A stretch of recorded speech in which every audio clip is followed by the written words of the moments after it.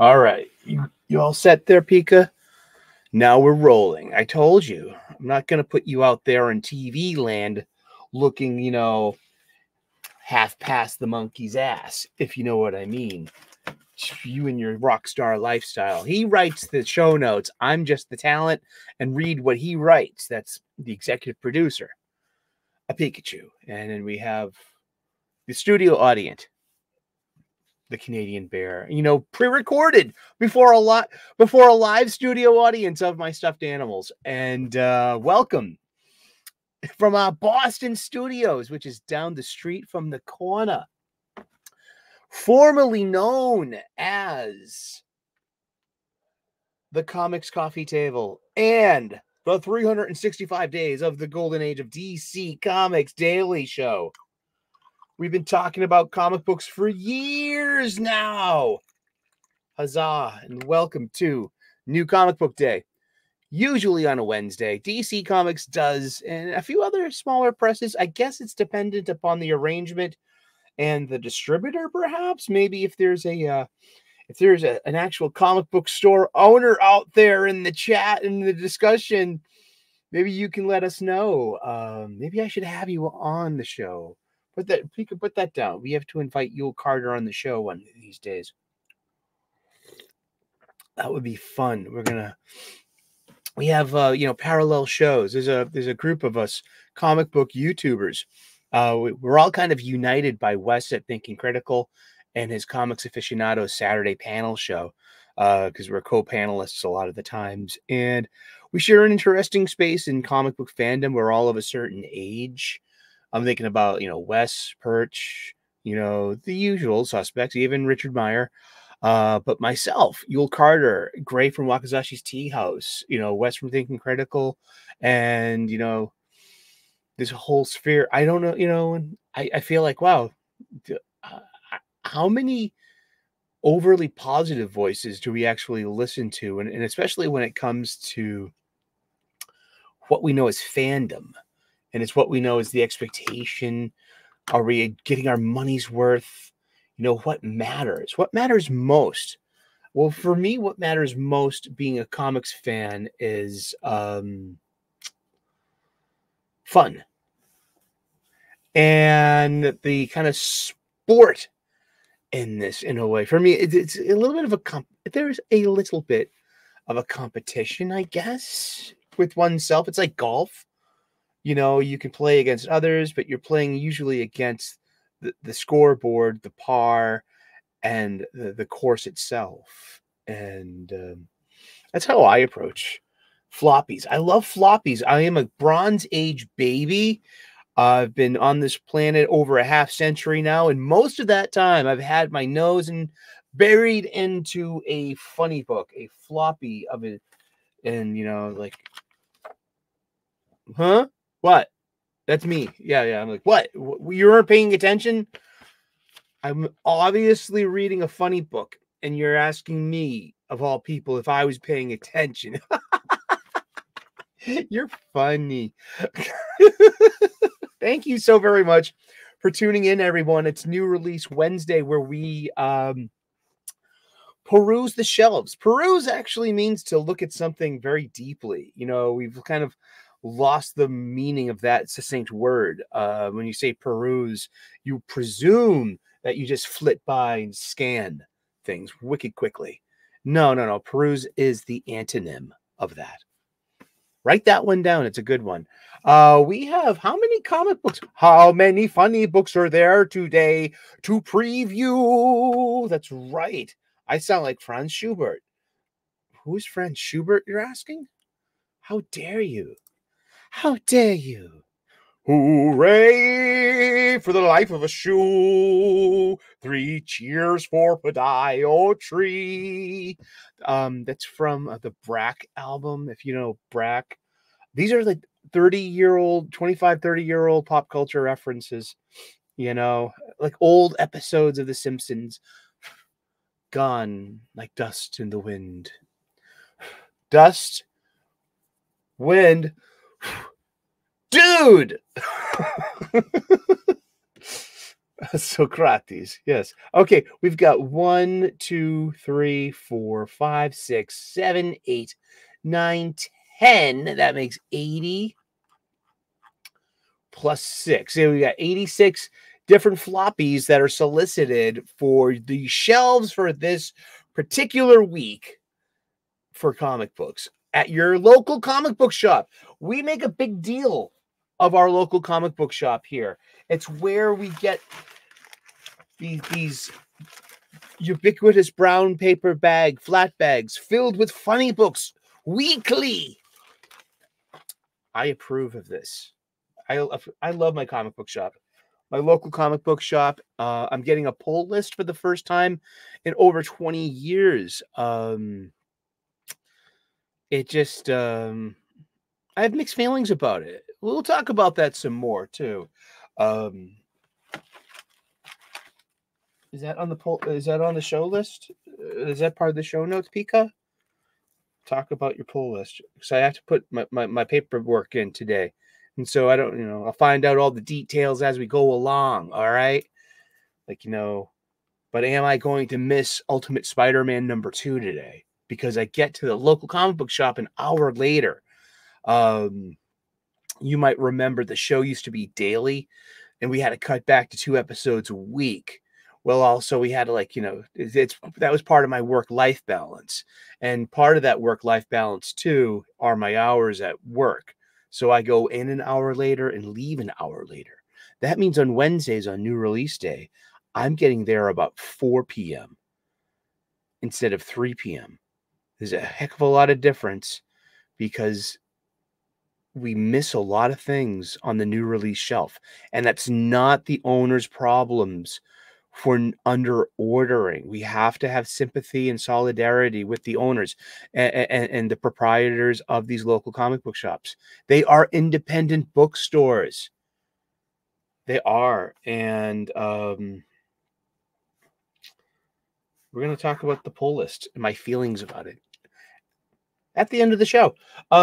Give us something to look forward to. But before that, we're going to go to leagueofcomicgeeks.com/comic/new-comics. That is the URL, the Universal Resource Locator in the HTTP, the Hypertext Transfer Protocol, and your HTML, your Hypertext Markup Language. Isn't it nice to know? And remember, it's all coding. Never look behind you look behind the hood of these websites.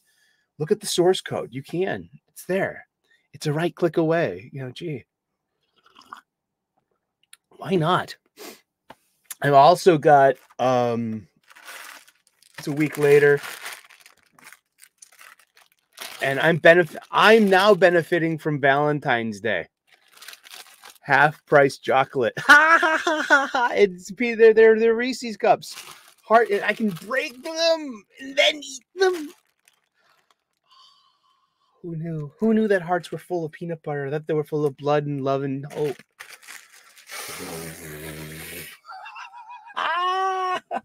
Evil. Yes. Maybe talk about X-Men 97 a little more. We had a great conversation on Sunday about Morph and about Morph's nature and about how this character may or may not fit into modernity, or how old fans may not be. Maybe it's the old fans' turn to not fit into the modernity. Yeah. We talked about that on Sunday, so go back and see the Sunday show and tell me what you think about my ideas on Morph. We're blessed and grateful that someone brought up Odo from Star Trek Deep Space Nine. I'm a big Deep Space Nine fan. Am I? You see all this Trek stuff? Do you see this Deep Space Nine? Am I a Deep Space Nine fan? Eagle must rule. So, yeah, but I'm wearing my Safe Space shirt, which is a gag. It's a play on Star Wars. That progressive modernity, postmodern values, and the coddling of society. Like, you can't have Star Wars anymore, so you need a safe space. Kathleen Kennedy, safe space. Lucasfilms, safe space.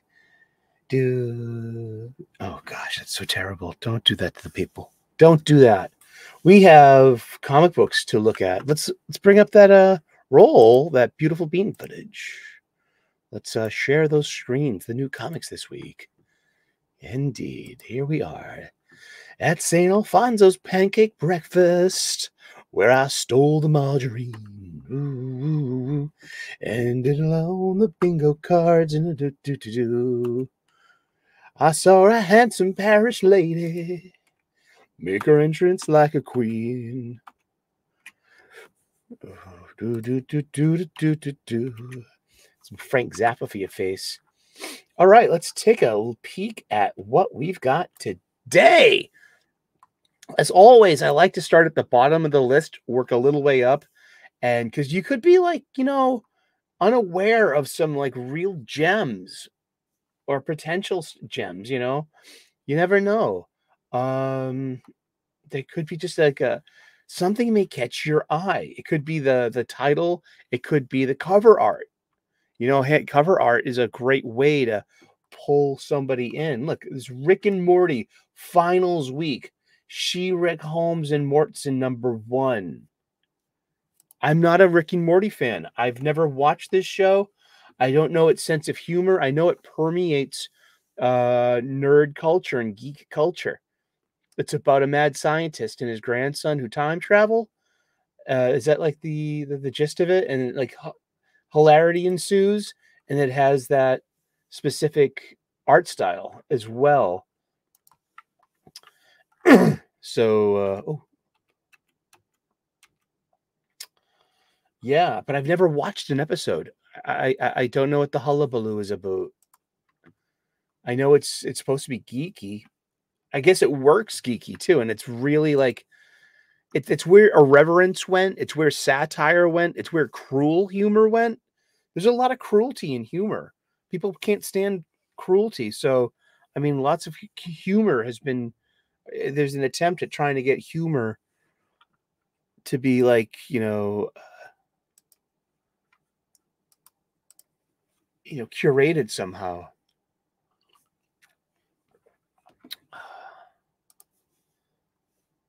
Try that real quick. Yeah, that's better. Here we go. So you can see my safe space. Come to Reverend Sully's safe space. It's an oasis for abused and used Star Wars veterans. A home away from home in a galaxy far, far away. Reverend Sully's safe space. Force users of both sides are welcome here. Because there is no such thing as a gray Jedi. That's my 2 cents. I don't. Gray Jedi. Exactly. What else? Oni, but that was on Oni Press, and this is on. No, Oni Press has Cemetery Kids Don't Die #1, $4.99. I thought Oni Press was like in trouble. Oni Press also has Invasive #3 coming out. We got 3 from Oni Press. Maybe like this is. Oh, well, look at this now. All right, this is something I could and should take a bite out of. I love cheesecake. I love a well-drawn Elvira, Mistress of the Dark.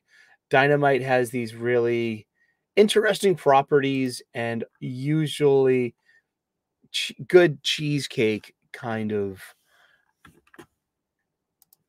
covers. Cheesecake is a style of art or photography that accentuates the female form, femininity, allure, titillation, and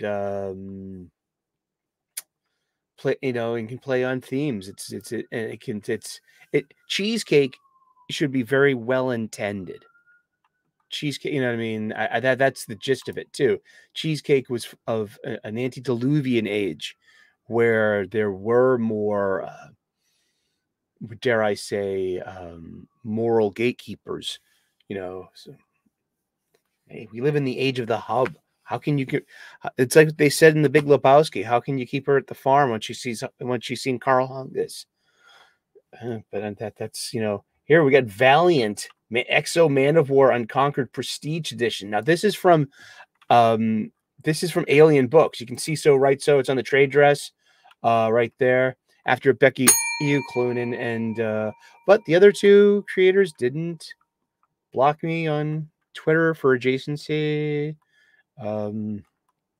I should be more fair, and I should be more fair to Eric and to Exo Man of War, a title I've traditionally and historically liked and appreciated. Okay, and all right, let's go to the top of the list. Let's just do it.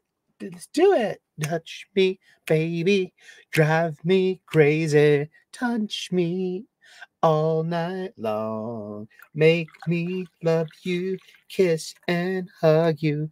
Lunch meat all night long. Oh, oh, let's do it. Oh, wow. All right.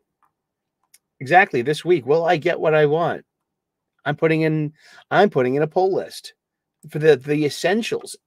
I've been reading this weekly. It's Batman 144. Written by Chip Zdarsky. Really interesting art, though. I mean, like, let's and how many? Okay, you can go away now. Advertisement, go away now. You're in the way. We've got 4 variant covers. They're all nice looking. I mean, Matteo Scalera. There are 5 covers altogether, and it just flips around in time. There are like 3 distinct time frames. This is $4.99, 40 pages. And it's a Joker story, and it's kind of set in the new 52's mind space of 0 year, or just right after that. So it's in the new 52 Batman year 1, which is not the Machiavelli Miller Batman year 1. Far from it, because Batman has a different costume. It's more textured. It's got this ribbing on the legs and on the sleeves of his bat suit, and there are purple tones to parts of it, and that all came out of 0 year. So so this is all post Dark Knight's Death Metal and Infinite Frontier and Dark Crisis, which is far removed. Almost, hey, it's 8 years now since Rebirth, and they've had how many reboot events? Yes, DC continuity is a mess.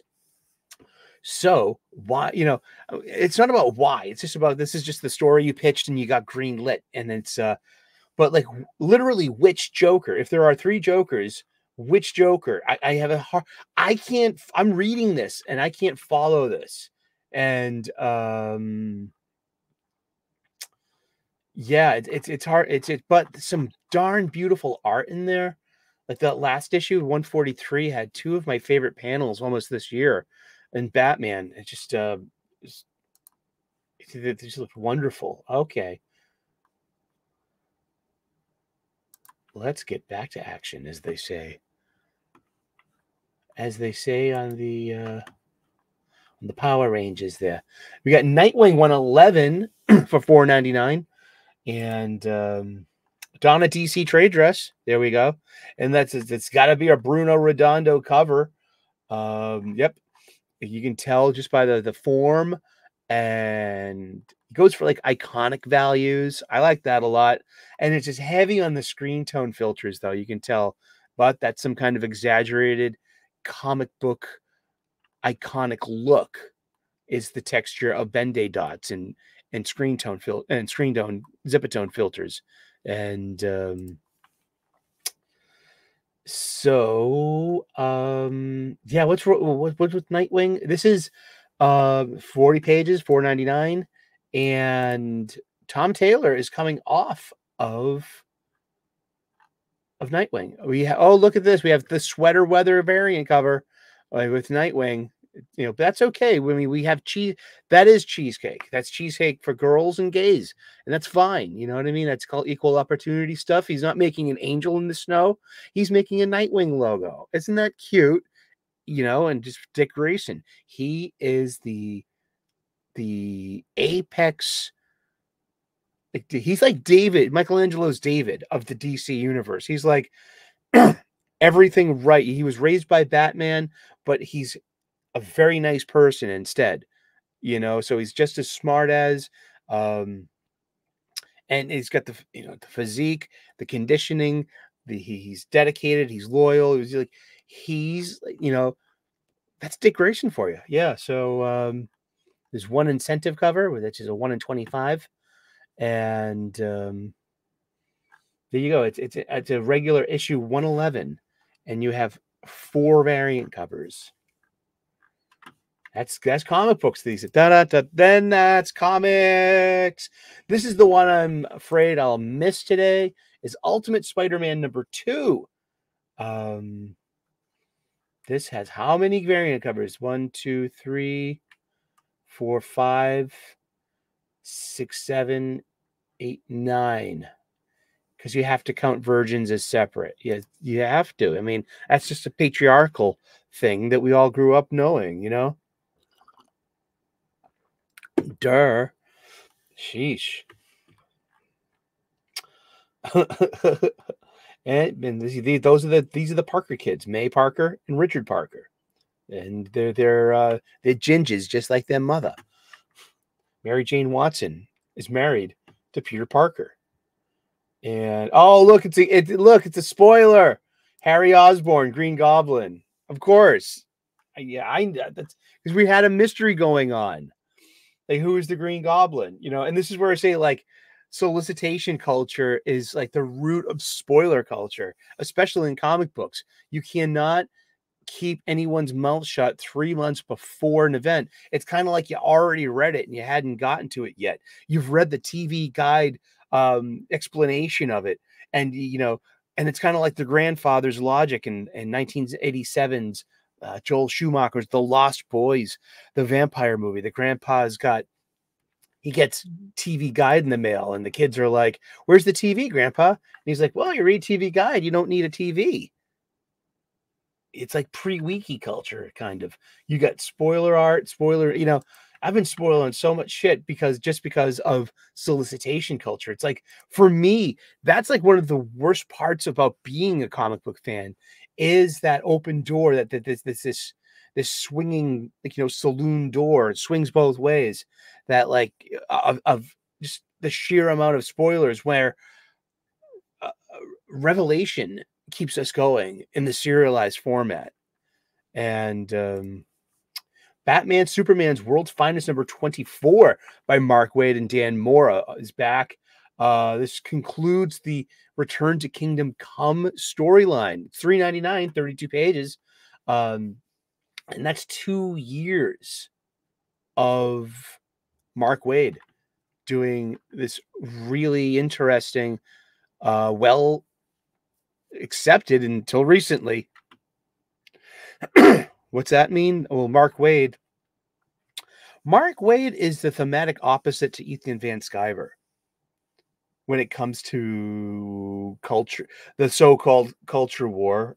You know, I'm not saying it's not there. I'm just saying it's so-called. Hey, you take it as you may, man. We've got 3 covers here. We got 2 incentive covers, like a 1 in 50 Sweeney Boo cardstock variant cover for an issue 24, which isn't a key issue, probably. We still have the Dawn of DC trade dress, huh? You see that? So that just went away for 1 month. And they heard that, like, I noticed. And so, like, they put it immediately back on. So DC Comics, you know, they're listening to me. All right? They're listening to me. We got Superman #11, which I'm going to pick up if it's there, because I've been buying Superman. Actually got a really nice Superman. See, I missed Superman 10 last week, so that's got to go on the list too. I have to make a pull list, and I guess I also have to curate it too, because I'm fickle. I follow writers, and so I'm going to be like, you know, like, how much room do you have to be holographic? Like I've been buying Action Comics. Now I've put it down because it's not because I dislike Jason Aaron, because I don't care about a Bizarro story. And I feel like, hey, I follow Philip Kennedy Johnson. Maybe I should be picking up Green Lantern War Journal instead. Wow, we've got 5, 6 variant covers, 2 really nice incentive color covers. These are really nice. Yeah. And I've been reading this, and it's been good storytelling. It's like Joshua Williamson, good use of the action figures. Nothing much to that, really. He's got some new villains that he brought in. Good. We need that. Let's see. We got Titans number 8. This is immediately following the events of Beast World. Keep your eye on Raven, please. No spoilers. Oh, no, this is actually an epilogue. This is issue 21 of 22, listed in Beast World. See, you can see that right there, right? Like right here. You see my cursor moving? This is part of the Beast World's event. It's an epilogue. It's number 21 of 22. It's $3.99 for 32 pages. Written by Tom Taylor. And the Titans are not the same heroes they were when Beast World began. Oh. And this one has 1, 2, 3, 4, 5 variant covers for an issue 8. And an epilogue of this. But it has a really nice sweater weather variant cover. Here, once again, we'll let's check out not just, Dick Grayson's physique and, and his cheesecake, but we get some coriander cheesecake, which is great. Because, see it again. No, thank you. And again, no, thank you. Once was enough. And it was an interesting movie. I'm glad I watched it. It was a cultural phenomenon. X-Force. To see everything in the X-Men universe is wrapping up. This is written by Ben Percy. And this, so actually X-Force 48 was really good. I've been blessed to have been following all the X-Men titles for months now. Basically a couple of months, and it's like right after the Krakoan era, the fall. So I've got to see Fall of X, and now I'm getting into the Fall of the House of X, which by Jerry Duggan, which for me, that was my pick of the week last week. I think that's the real X-Men title. And we have lots of, spinoffs. But this is going for some nostalgia stuff for me, like of my Bronze Age babiness. These could be like Bronze Age pampas, or baby foods. But it's teaming up Wonder Man and Beast. And these two were Avengers together, and it's the Blue Beast, and it's not the Cat Beast, it's not the Dark Beast. This is a Krakoan clone, but based on a younger Beast when he was with the Defenders and the Avengers, and he was really into mutant activism at the time too, and he was canonically. So that we've always had hints of and notes of that in comics, especially in Marvel Comics, which tried to, Marvel really did it on purpose, tried to mirror the real world in a way and use allegory and storytelling to diffuse feelings and to disseminate information in the pre-internet age, $3.99, 28 pages. So that's going to be 20 pages of story and art. But and this is still Fall of X. So I wonder if all of this takes place before Fall of the House of X, because that's when like different team members and like, look at this. You got Quentin Quire and like all of these people are in Wolverine Sabretooth War as well. So it's like, but that's comic book magic. That's in the comic book convolution. And we accept that on face value. Like there is no use splitting hairs and arguing, being like, well, how can Wolverine be in 4 places at a time? He's imaginary. And Wolverine is like a cipher. He's anything story needs him to be and where he needs to be in order to help resolve the story with the added flavor of what you like. Wolverine, you put Logan in anything and you get Wolverine in stories. Yeah. We got Tom King's Wonder Woman #6. Nice cover. Great art by Daniel Sampere. $4.99, 40 pages. So, and we got how many variant covers? We got 1, 2, 3, 4, 5, 4. We got 1, 2, 3, 4, and 5, 6. I like the black and white variant cover. It's very, it's of this,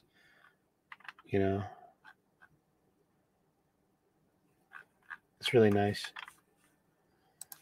Wonder Woman's been a mixed bag. I'm not a Tom King fan.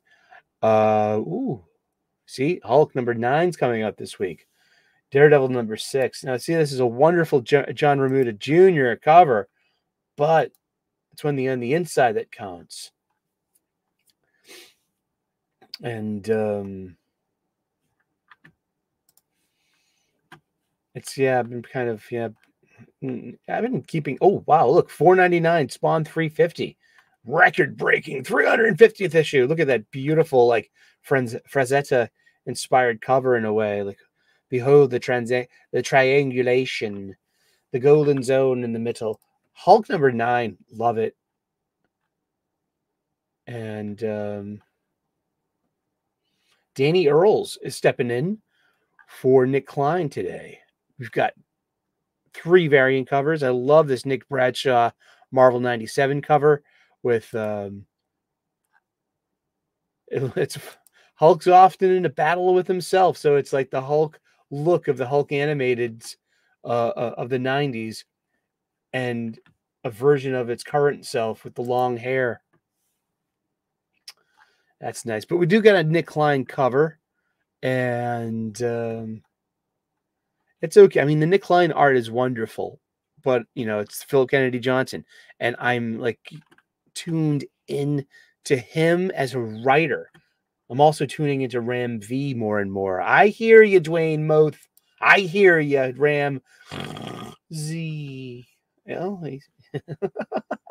God's #5. Will something happen in this book? Gods, please, will something happen in this book? Okay, the Gods trade paperback collects. What does it collect? Collects 1 through 8. Okay, so that means there are fucking 3 more issues. 3 more issues of this. Yeah, huh? And we have Mia de Maria and Wynn, and these are the 2 characters that have been introduced into Gods, and they are like, magic people, and stuff happens. And hey, look, a variant cover. I like this variant cover. This is like a 90s kind of thing.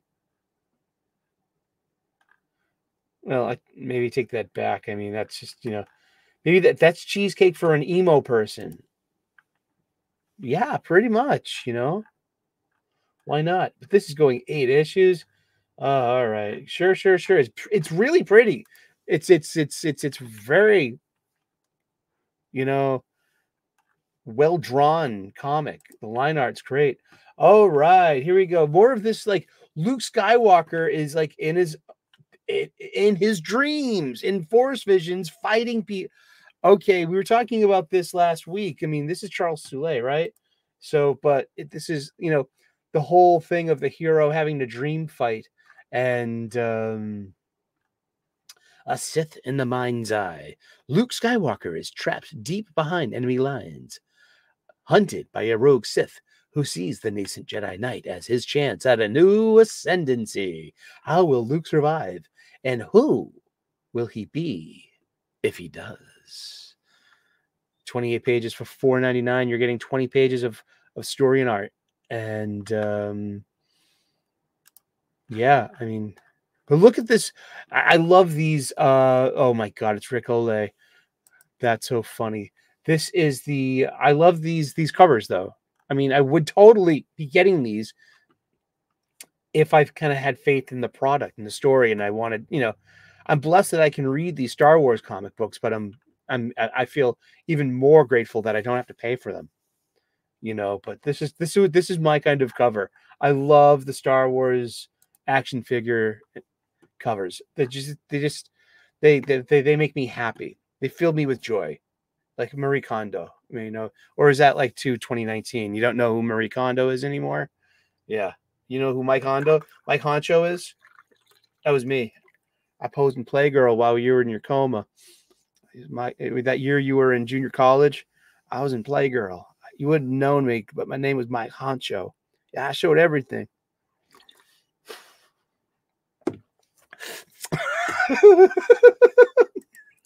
I've been buying Star Wars magazines. I buy Star Wars magazines.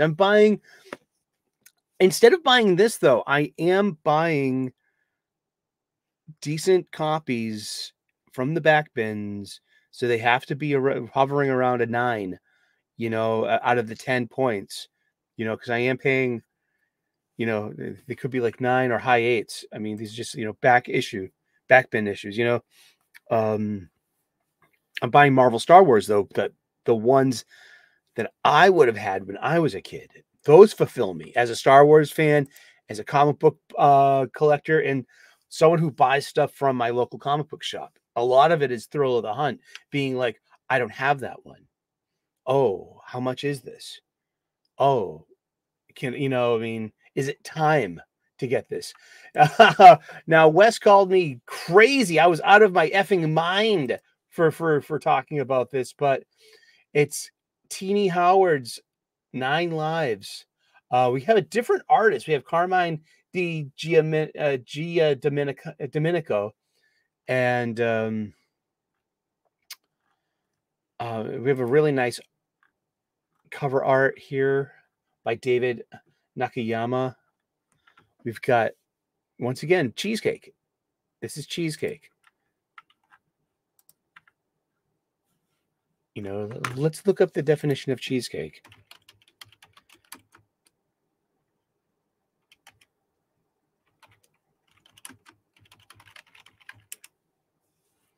Cheesecake, noun, photograph, mainly U.S. old-fashioned slang, photographs of sexually attractive young women wearing very few clothes, or the women who appear in such photographs. It's compared to beefcake.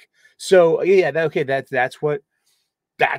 defines Dick Grayson. Dick Grayson's totally 100% beefcake, and Selena right here is 110% cheesecake. Yeah, and I love the purple outfit with the black thigh boots, and the ear. I mean, this is a great Catwoman. So, I mean, this is part 4 of an ongoing story where Selena, after the Lazarus Planet Gotham War thing with the Vandal Savage, the Immortality, the Ra's al Ghul, Lazarus Pit, everything intersects, and her public death, but like she actually survived because of this, and now she has 9 lives to spend, and there might be some kind of overseeing cat god involved. Who knows? But it's decent. It's decent superhero storytelling, and I would gladly take gruff, my friends, for liking this. I should be buying this. I mean, the art in the first 3 parts of this was the guy Rafale, and who I thought had really fine, tight line work, beautiful women, like the Italian man draws woman. I mean, we've been looking at that since the Renaissance, haven't we? Or before. I mean, yeah, it's sometimes it's that simple. But it's Catwoman 62. I've been really enjoying the previous 3 issues of this 9 Lives story. So let's see where this goes. And how many parts does it have? I mean, they usually solicit the trade paperback. Earth Zero, Prime Earth. We have Vandal Savage, we have Scandal Savage in here. We've got Amanda Waller, you know. So it's like, yeah. So Selena has 9 lives, and so she gets herself into higher stakes, the highest stakes she can, because she knows she's got a couple of 1-ups. But what happens when they run out? And who's been giving her these extra lives? Is it, the cat gods, or, or whatnot? We've got Rise of the Powers of 10, number 2, written by Kieran Gillen. Now, look at those variant covers. We've got 6, 8. Now, I like this. This character is called Rasputin 4, and she comes from a divergent timeline. And she's got 4 main mutant traits from X-Men. So she's kind of like a perfect soldier, and she's been handpicked by Charles Xavier to be his, champion in this great war against Orcus. I think that's the gist of it. And I love the design of this character. I think this was Jonathan Hickman and Pepe Larraz, like back in the day. And let's see. Oh yeah, let's read a little bit of it. The last hope outside of reality, outside space and time, is mutanthem's last hope, floating between dimensions and hiding from a Dominion who wishes to crush them. Dominion is the evolution of Mr. Sinister's consciousness. All the different timelines he was able to steal Moira's reset mutant gift and create his own legacy of divergent timelines and become the culmination of all of them, like Moira is. Every time Moira dies, she's reborn and remembers her entire past lives. And it's yeah. So, and it's kind of like they got this, like, I think it's called what's it called? A Krakoa seed or something, but it's like it's ripped out of Dune, like the Dune no ship. A no ship was made to FTL, faster than light, the ability to warp space, move around space without a guildsman, without a guild navigator. So it was technology. So it was like, it was forgotten because, the whole. Why are we talking about Dune? When aren't we talking about Dune? We're always talking about Dune. You just figured this out? Everything we've spoken in the past 3 years has always been about Dune.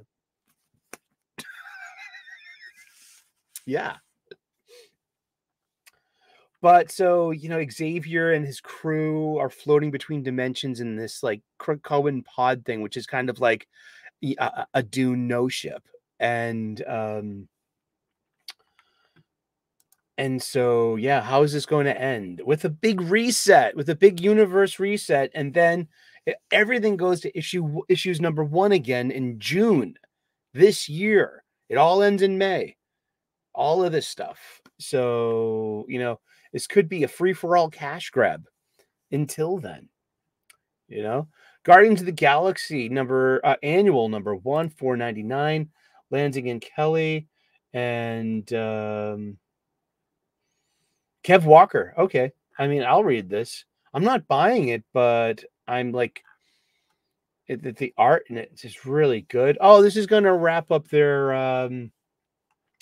run on and this is going to be, so it's going to Groot Rise, the trade paperback. This is collecting Guardians of the Galaxy 6 through 10 and the annual. So this is, 144 pages. $19.99, perfect bound. That's the trade paperback, okay? And so what are you paying for on a crowdfunder? How many pages are you getting? You know what I mean? How much story? So this is 144 pages of story, But yeah, and it wasn't that bad. And it's got the Kev Walker art in this, just improves this. It could be a mediocre story or it could be pretty good. I mean, it's Lansing and Kelly, who I think that, maybe this is the story they're trying to write like themselves, because when they're trying to write like Warren Ellis, they bore the hell out of me. And they make me just miss Warren Ellis even more and question the powers that be for gatekeeping a talent such as him that could be selling copies. You're not in the publication industry. You're in the propaganda business, kid. We've got, wow, it's a big week this week. Spider-Boy number 4. Spider-Boy's been by you, Dan Slott. Slotto Blocktavius, you fucking fuck. Hey, I'm getting less and less angry about that because I need to let go of my attachment in a spiritual way. Because remember, this is the dojo for tactical and practical spirituality. I mean, why be holding on to anger and hate? And it's good to know that, hey, it still exists inside of you. You know what I mean? You got to do something about that. So being blocked by these better than you people for adjacency reasons, for the so-called culture war. I just want to buy comic books. And this so-called culture war, I get like this, you get this weird judgments by people. And it's just, you know, I just want to buy comic books, but I can't buy comic books from someone that's blocked me on Twitter, that's treated me like you know, like that, with that kind of judgment. Like, you're going to have your own story, but if you know, unless it's Tom King and we're talking about our directly negative, you know, interaction, that's one thing. I respect Tom King because he blocked me I gave him a rash of shit after Heroes in Crisis. I was so heartbroken. He turned me off to comic books for 5 years almost. It wasn't just him. It was the powers that be that greenlit that whole thing and authorized the publication of that. The whole machine, like, I lost faith in DC Comics. I you know, and I shut down. But I came back, and I want to thank, you know, Wes from Thinking Critical and the gang. They're the ones that got me back, going back every week. We have Bailey Briggs, the Spider Boy, designed by Humberto Ramos. I mean, I love Humberto Ramos. You have an idea? That's interesting. Yeah, that's an Humberto Ramos cover as well. We got Miles Morales, and we got was it Bernard? You got Bailey Briggs with the alliteration BB, and this is Spider Boy number 4. Slott's doing a decent job on this and on Superior Spider-Man as well. It's, you know, give credit when credit's due. Oh, here's something I've been looking forward to, actually. Cobra Commander number 2. I hope this is on the shelf. This is one of the reasons why I have to make a pull list, because I don't want to miss Cobra Commander 2. I missed Duke number 2 a couple of weeks ago with the new schedule change, and I don't want to miss that anymore, you know. And I hope I get my issue of this today, and if I don't, I'll find a way. There's another shop. I can just hop on the bus right now and just get it done and then take the other bus home. It's just you're only going to add 40 minutes onto, you know, not getting supper. You know, you can do it. I can do it. Seriously, I'm not worried. Look at all that. We got 4 variant covers. This is really fun. Joshua Williamson, and he's doing a really good job over there. Justice League versus Godzilla versus Kong, issue 5. Now, this is going one more issue.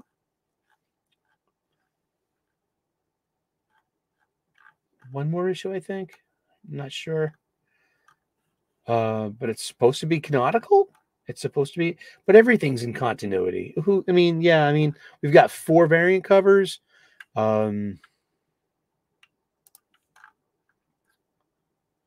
It does not have the Dawn of DC trade dress. It's $4.99 for 40 pages. See, World's Finest does have the Dawn of DC trade dress, and that as well is set in the past. Everything in Mark Waid's World's Finest is set in a mythical, you know, several years ago kind of time frame. And also, that's the same time frame that Justice League versus Godzilla versus Kong would have, I believe. Because this takes place like right before Clark was supposed to ask Lois to marry him, right? That was like the inciting incident of issue 1. Let me know. You know, I've been only paying attention so much. There's Green Lantern War Journal number 6. This has been pretty good. You know what I mean? In hindsight, I mean, I'm still not too thrilled with the Montas artwork. Maybe it's got more to do with the artist colorist combo about it's just a lot of garish colors, a lot of the use of modern purple. And, you know, I've come around on modern purple as you know, it's because it's everywhere in comic books, the modern purple. But now I see it as something healthy. I really do. Well, purple is like the royal color as well. So it's about luxury. And purple also has a lot of social messaging of modernity and postmodernity attached to it, especially in the past few years when it comes to advertising and marketing, and generational stuff. But look at it holistically. It's the color blue, realizing the importance of the reds and including them and working with them to make this color purple happen everywhere. So it's an allegory. So blues, they really deep down inside realize how badly they need the reds and to work with them and to include them and have some togetherness and work together and make it a royal purple world. Ain't that cool? That's I was allowed to change my mind. I came to this synthesis on my own. I'm talking completely out of my ass because I'm just reading my show notes. I read down everything my producer writes. I'm just the talent. I swear. Hellblazer Dead in America, issue 2. I mean, this was good. I'm looking forward to this. It's Black Label. Aaron Campbell. I still have it's written by Cy Spurrier. $4.99, 32 pages. It's close to his classic Constantine as we're ever going to get in the 21st century. And I'm a big fan of old Constantine. Let's see. No Way Out, The Walking Dead. Walking Dead Deluxe. Walking Dead Deluxe is just Walking Dead reprints in color. Good for them. They just sold that twice. I mean, I loved Walking Dead originally. They never missed a month in over a decade.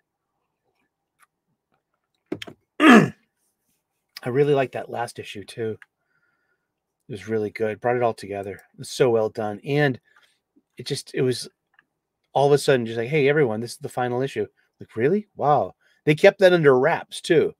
It's like, Kirkman and Skybound, I think, know how to keep secrets or something because, because the whole thing with Energon Universe and Hasbro was like, everything's just like I think they know how to keep secrets over there. Oh, wow. Here's something I don't want to miss anymore either, too, is G.I. Joe, A Real American Hero. Issue number 304. We got exclusive variant covers, incentive covers, retail covers. Great covers by Andy Kubert. His brother Adam did a lot of work on X-Men books in the 90s. Their father was Joe Kubert, the amazing artist, especially known for Sergeant Rock. And then there's Katie Kubert, who is, one of their daughters. Katie Kubert. Here we go. Aw, she's adorbs too. Let's see. She's the niece of Adam and Andy. So her dad's someone else, a different brother.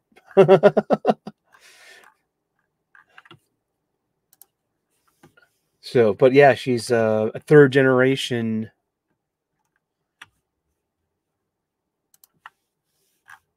comic book creator, and she's the current newly established editor of the Batman family of books. We'll see how postmodern this gets. We rarely will, and that's a promise. If you think it's bad now, wait till you get a load of this. Wait till they get a load of me. Just straight out of Batman 89. Captain Marvel #5, a book that I'm obligated to read. Oh gosh, this is terrible. I hate myself when I read this book. Oh, making this an incentive should be a war crime. Sure. There was an incentive cover. Oh my gosh. A 1 in 25. You would have had to get 25 issues of this to sell one of these. Think about it. I mean, wow. Do we have... Oh, sorry. Fuck you, Alyssa Wong. Yeah. Right back at you, kid. And how am I supposed to... see, I do give fair reviews, though. I mean, look at, I'll say good things about slot stuff, about King stuff, and even your stuff. I mean, I liked Alligator Loki. I did.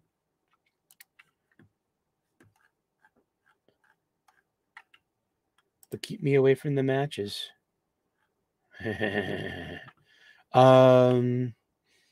War, Luke Cage, #4, $3.99. Oh, the Battle World stuff. Ugh. It's 4 in a 4-issue limited series. So, there you go. Oh, Sentry #3. Yuck.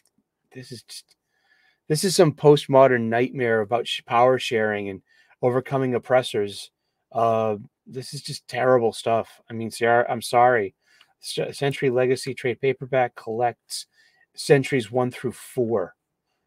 And it's 112 pages, $15.99, perfect bound, in a trade paperback. I mean, seriously, look at this and, compare that fairly or unfairly to what you're getting from crowdfunding. I mean, as like how many pages of story are you getting versus what's the price?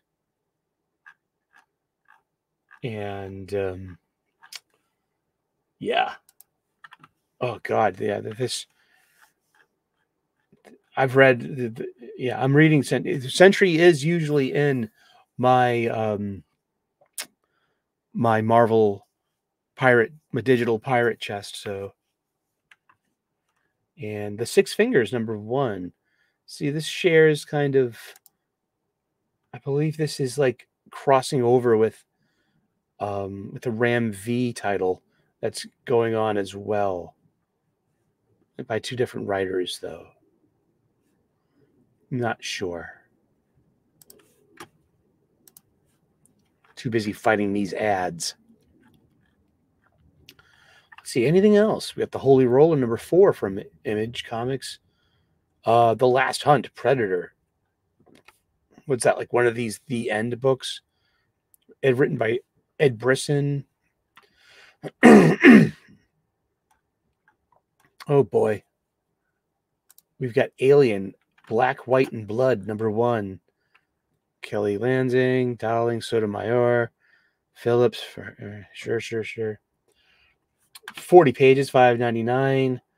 And we got some Stephanie Phillips here in for you. We got some Kelly and Lansing for you. Who else? Well, Dev Premanek is really good at his stuff. I'll say that much. But I mean, so it's kind of some kind of... Oh, look at that. We got 4 variant covers. The AHA variant cover is pretty cool. But it's and does it show the collection yet? This is going 3 issues or 4 issues to be eventually collected into a trade paperback. Squareback finding. Probably $25 or something, because it's, it's these the 20th century imprint stuff is usually $1 more. We've got Star Trek #17 from IDW. And Galactic War is imminent in the penultimate issue of Arc 3 of the Eisner-nominated Star Trek series. It's Eisner-nominated.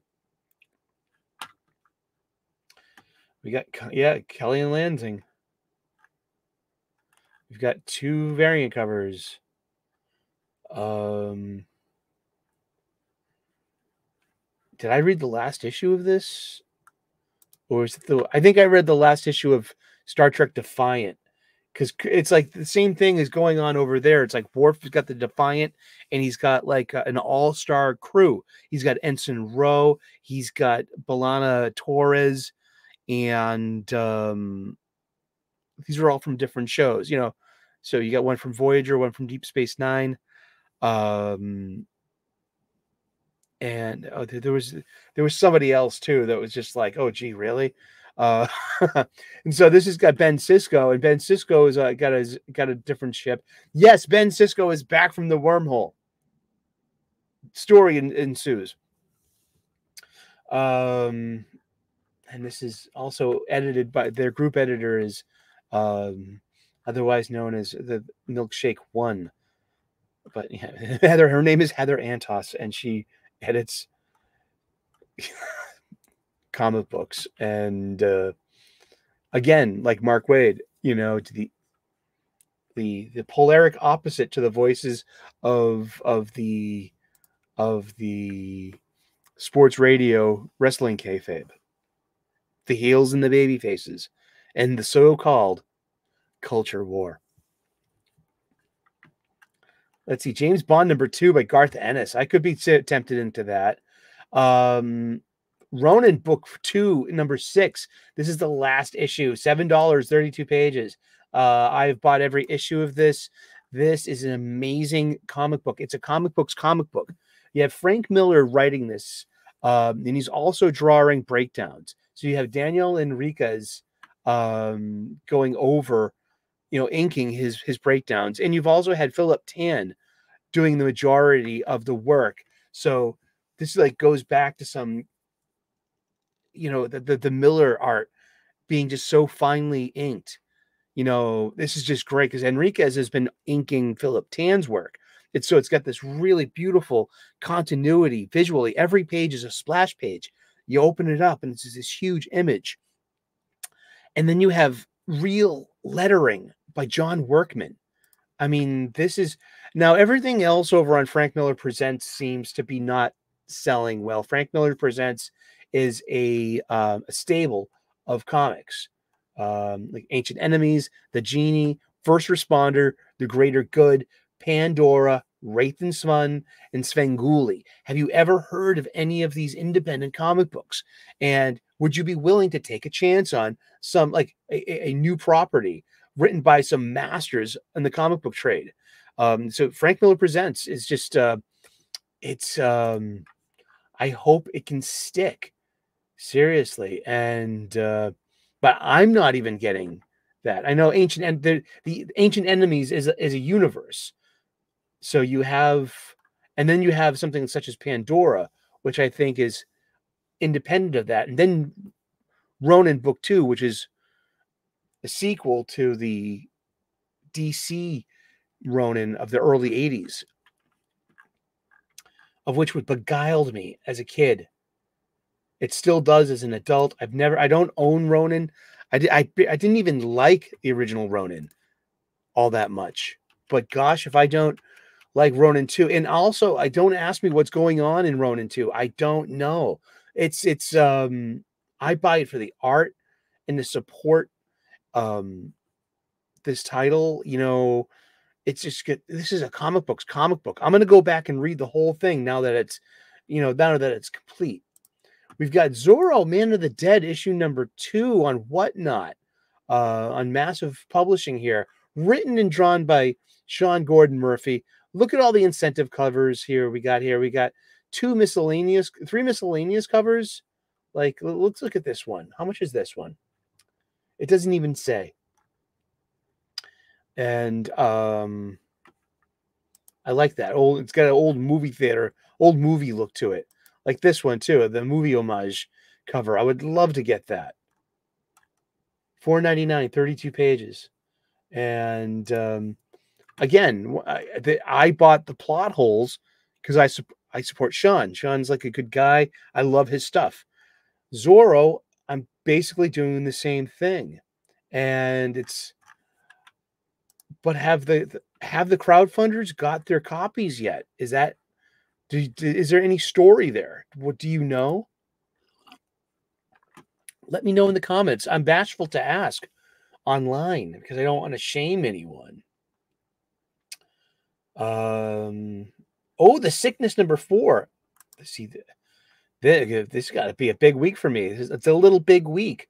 It's like less than 90 solicited comics, but like, oh boy, I would totally get that I will totally get any variant cover of this series. This is, The Sickness is a wonderfully weird, just cruel and macabre and grotesque series, and I'm kind of just picking it up until it's complete. $6, 32 pages, beautiful, like pencil work. That's it. It's it looks like uninked pencil work, and it works for me because it's nice and simple. This is real indie stuff here. This is like, I have, what are some of your indie darlings? Do you have an indie darling that I don't know about, that most people don't know about? You know, are you buying something that's just like I'm buying like Rare Flavors by REV and Felipe Andrade. I'm buying The Sickness. I'm buying I'm buying Zorro Man of the Dead. But that, I don't know, how indie is that? That's massive publishing, isn't it? You know, and here we come full circle to the end of the list where we started. Indeed. Anything on the list of show topics, Pika? Anything on that list? Let's see.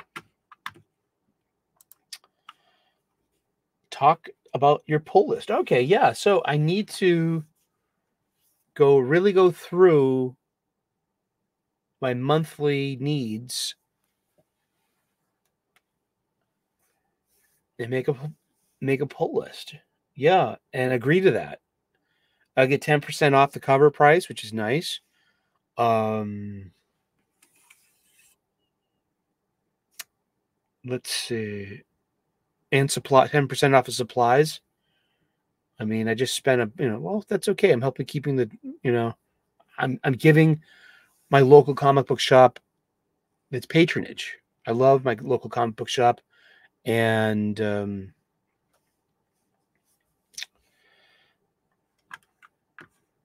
only we can help keep them open with our patronage. Seriously. I mean, that's the deal. We want more, we'll go back and get more. So yeah, I've needed a lot of supplies over the past year. The past 14 months, I've been getting supplies to hit the reset button on my collection. I went through all my old long boxes and I reboxed, reboarded, and rebagged mostly my entire collection. Now I'm at the point where I have to sort them. I'm going to call it the great sorting, where I'm going to go through all my comics again and do something with all those Gemini mailers I saved. I think I'm going to start selling, books, just because, why not? And I don't think it's to make a profit. I don't know. Like, is there, is there money to be made? Who cares? I just maybe somebody wants this, it'll be good. It's like the whole non-attachment thing, let go of some of these things. Don't give up on them. Reselling them, repackaging them nice, treating them with respect, giving them a new board and a new bag and a new box. That's just the best thing I could think about respecting my hobby and respecting my literal comic books. So, talk about my pull list. Okay, what's going to be on my pull list? Gosh, Green Lantern. I missed that last week. Duke, Cobra Commander, Transformers, G.I. Joe, A Real American Hero, Superman, It's funny. No Marvel comics popped to front of mind. Wolverine's The Sabretooth War is going 10 parts. And it's bi-weekly, so that'll be 5 months. That's 5 months worth of comic books. But I don't want to be on the hook for what comes after Wolverine in the new issue 1. Maybe not. You never know. See, like I really don't know about buying a comic book until I'm exposed to it. Like, once again, thank you for the digital pirate chests full of comic books. And if they're good enough, go back and spend the money on them. Your local comic book shop could use the business, and you deserve a funny book, don't you? Oh, you already read it though. Like, who cares? I mean, do the right thing. Is that the right thing? Is that part of the solution? I don't know. Are we just spinning our wheels until the inevitable end? Who knows? Have fun while you're at it and have a hobby. But with my work-life balance being readjusted, I am missing opportunities to get what I want from my primary local comic book shop.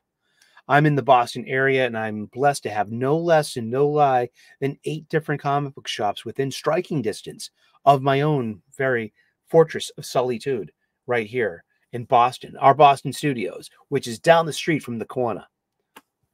And also a couple of blocks away from Dunkin' Donuts, of course. Local culture. Chowder.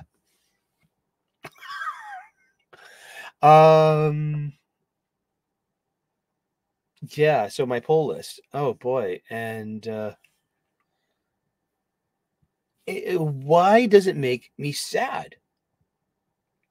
One part, I guess it's internal, external, and internal. I mean, last time I had a poll list, it was at New England Comics, Harvard Square. It was the early 2000s. I just entered my 30s. And it was a great time to be a comic book fan. I had just gotten back into comics after a long hiatus in 2001 with Grant Morrison's New X-Men, and Judd Winnick at the time was writing Green Lantern, and this was the Kyle Rayner years.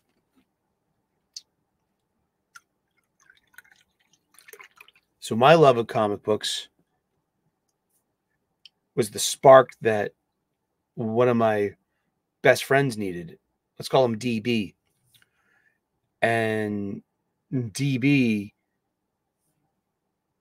reignited his love of comic books as well. And he's the one, he got lots of runs and lots of, he was making up for a lot of the 90s that he missed, the mid, as well. So it was a glorious time to be a comic book fan. And then I had to move out and the band broke up. And so about, 2003, 2004, I had a pull list at New England Comics for a year. But then I was put on layoff in 2005 and lost my job. And I couldn't afford it anymore. And it was where, if you're going to cancel your pull list, you need to call and just cancel it and be an adult about it. Be a human. They're counting on you to adjust their inventories and what they order. It's no use. It's unfair for them if they're stuck with a stack of your pull that they weren't able to sell to you. And, so stores have lived and learned from that. Like part of the subscription service here at my local comic book shop. Subscriptions must be picked up monthly. After 2 months of absence, your credit card will be charged and your subscription will be mailed to the address on file. But yeah, there's only so many spots for subscription. So it's like, I gotta maybe staple on some legal pad. I have to think about this. like write this out a little bit and be like, okay, there's not enough room, and my handwriting is so atrocious, you know. Well, thank you. No, I got this. My executive producer's offering to do my paperwork, and like, his penmanship is worse than mine. He didn't hear that. Thank you, Pika. I got this. But, you know, so, I mean, live and learn. So if I needed to bail from my poll, I would call, of course. Especially since 20 years ago, they didn't take my credit card number on file. And this is the live and learn. Like, this is them covering their asses. It's like, hey, mother, you ordered this. We're charging you for it. You'll still get your 10% off. And there you go. I mean, still, sheesh. Ain't that nice?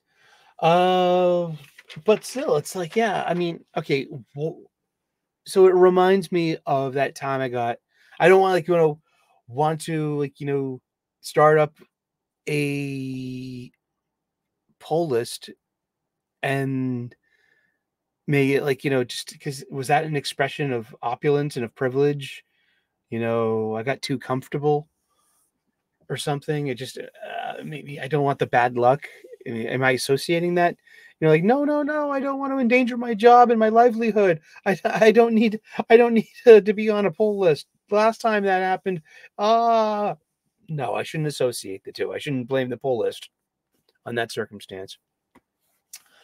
But also the internal. That was external.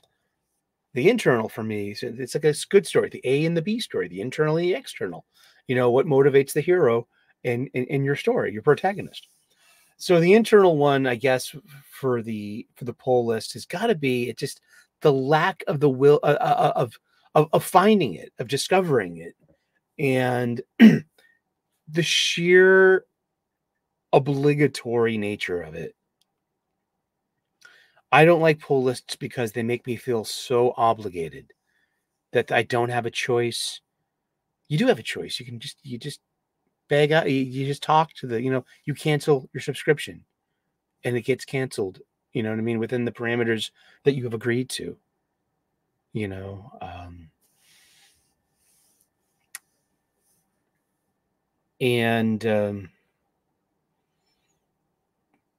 because, like, I mean, I feel like it takes a measure of fun out of it by it's just making things so perfunctory, so rote, so and it becomes a literal obligation.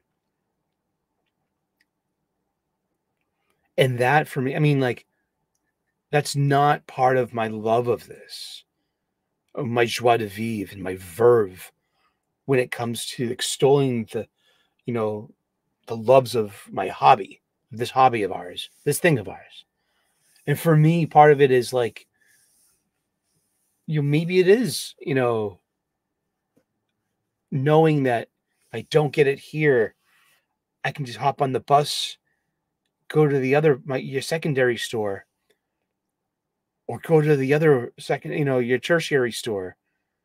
And that those two places, which are very, an easy striking distance, a literal bus ride away from steps away from my front door, it's no pain. But they have variant covers, the ones that you're looking for if you go off the beaten path, and it's not like I'm totally a variant cover hound. No, I am. I just, I'm a sucker for a good one. I really am. Like a cheesecake variant, and or a peach momoko variant, just yeah. So you can't blame the house for selling out. They're just trying to order. I like, as I said, I spoke to the owner months ago. It's like, they cover their pull lists, and they only get a few for the shelves when it comes to new releases. They don't want to get stuck with unsellable copy. I mean, they have an inventory enough as is. They're trying to to rotate and to sell. I mean, to ply their trade, to ply their wares. And the last thing you need is to have your shelves clogged up with, like, hey, look, you got the 6 issues of the last issue of Amazing Spider-Man. They didn't sell. Well, we have to order less. It's live and learn. They've lived and they've learned. They made it through lockdown 2020. And they're on this other side now. We're almost 5 years away. We're 4 years away from that right now. Do you remember curbside pickup? I remember, like, just social distancing and all that. I mean, the validities of such actions. Hey, we were scared. I'm sorry. We thought what was right.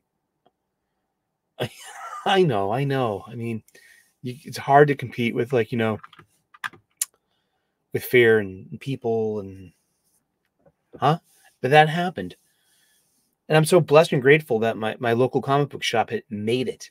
And I was part of that solution because I kept buying comic books.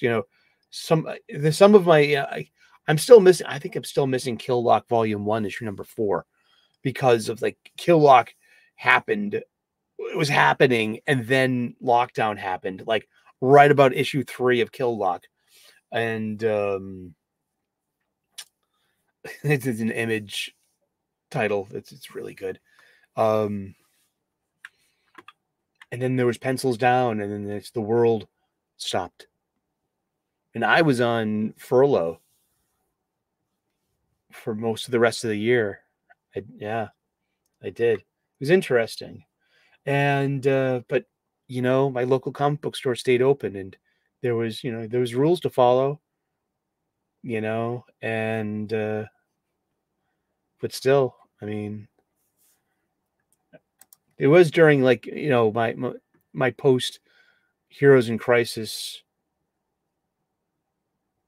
self-exile too. So I really didn't come back to being a weekly warrior until, like, early 2023, I guess. Late 2022. Something like that. When Wes started having me on the show, I was the bemused, lapsed fan. And they were like, no, why aren't you buying this? Why aren't you buying that? And you know what? It was nice to get back to my local comic book shop every week, because that's my hobby. I love our hobby. I do too. Thank you so very much for spending some time with us. It's the new release preview day. It's New Comic Book Day. So what are you getting? What are you putting down? Did you pick up Batman, Superman, World's Finest 24? Or are you, sheesh. I mean, it's hard to, can we separate the art from the artist? Have they blocked you on Twitter? I mean, I got my own standards for that stuff, so you never know. Thank you so very much. You've also reached the dojo for tactical and practical spirituality. Here, we do gratitude lists, and we gain purpose that way.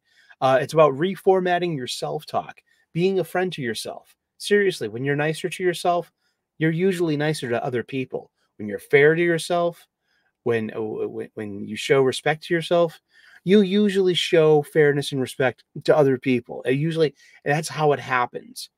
And you can change your self-talk into stop being a nagging force or fighting with the ghosts and imaginary constructs of the people in your life, whether they're enemies or loved ones or anyone in between in that grand spectrum of humanity. Reformat your self-talk. I get this from the Bhagavad Gita, where the self is your best friend and the self can be your greatest enemy. And you need to conquer yourself in order to, achieve moksha, spiritual enlightenment, freedom, spiritual freedom, and thank you so very much for tuning in. Anything else today? Did we talk about X-Men 97 some more? We're going to do that. We can do that on Sunday, I guess. There's not much to talk about. I mean, it's just, You know, just other people are talking about it. So, I mean, I've said my piece. I said, you know, the big thing was the morph thing, and you can check that out from Sunday's broadcast, from Sunday's replay. If you want to talk about the morph problem, or is there a problem, or the illusion of having a problem, or in this so-called culture war, well, leave a comment there and check it out. I'm going to actually clip that and publish that on as a post and on X Twitter. You know, so you know, maybe you can, if you want to skip over the reviews, you're more than welcome to. But we're going to wrap it up. Thank you so much for tuning in. Please think about liking and subscribing. We make content here about comic books, about cooking, about spirituality, and we try to keep it positive because, you know, the world's a dark place. Light it up and lead the way. You know what I mean? With your energy and your intents. Like, you know, your intents. No, we're not talking about camping. I mean, and we're not talking about being a smoldering thing. Intent, plural, the plural of intent, intents. See, homophones, you know, things that. Thank you so very much. God bless. Namaste. Good luck. We will see you again in those funny pages. Come by Sunday, 3 p.m. U.S. Eastern for the live stream of everything that we bought today. See what we bought today? And check out my reviews of everything I read that was new this week, usually DC and Marvel Funny Books. Thank you so very much. We'll see you later. Bye-bye.